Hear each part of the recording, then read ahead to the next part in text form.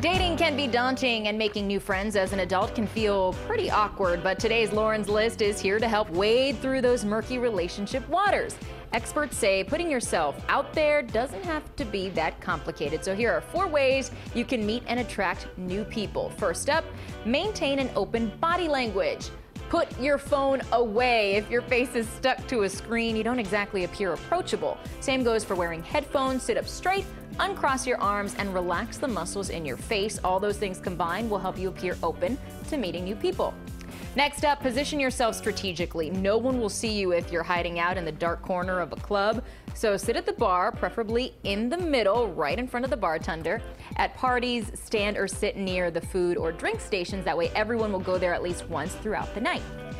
Do your social research. You can meet new people just about anywhere these days, but the lasting relationship will likely be forged at places that cater to your hobbies and interests. So check Google for events that fit your passion and scour social media for things that you can relate to. When you're doing something that makes you comfortable, it's the perfect place for a great conversation.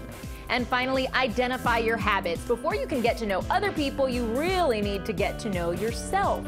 Request honest feedback from a trusted friend about their first impressions of you. Getting outside perspective could help you formulate better ways to portray yourself moving forward. Now, I love outside perspective when it comes to these lists, so let me know what you do to meet new people. Tell me on Facebook or Twitter. My handle is @Lauren Pastrana. And if you have an idea for our next Lauren's List, just send it my way too.